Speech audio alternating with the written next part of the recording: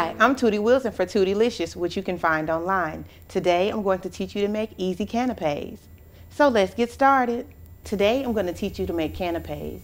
Canapes are just open-faced sandwiches and they're really small bites, so usually they should be no more than 3 bites. And you see these at a lot of parties. So I have an assortment of meats and cheeses and a couple of different toppings, but also I'm going to make a mayo. So I have a teaspoon of garlic powder, and I'm mixing this in with horseradish. So I mix those two together, and then I'm going to mix in some mayo, and then I just spread it on each little piece of bread before you. Here you go. So, and you only need a little bit because as you see the bread is really small.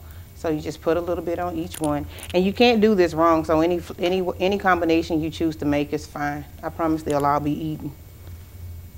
So I'll just do 3. And I'm going to do, as you can see, I already have some prepared. So I'll do ham, roast beef. And the roast beef and the horseradish, they're a really good flavor combination.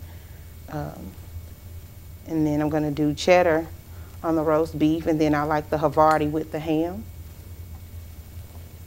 And I put arugula to kind of, it has a little bite to it, but it's a leafy green also, and it has a little bite to it. So I stick that with the roast beef. And then on the ham, I'm going to do olives, and these are olives and tomatoes. And those are just garnishes, so you don't have to have them. If you do, it just makes your food look better.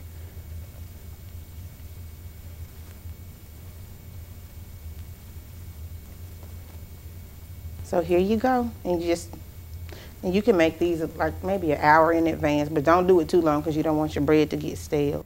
There you go. That's how you make easy canapes.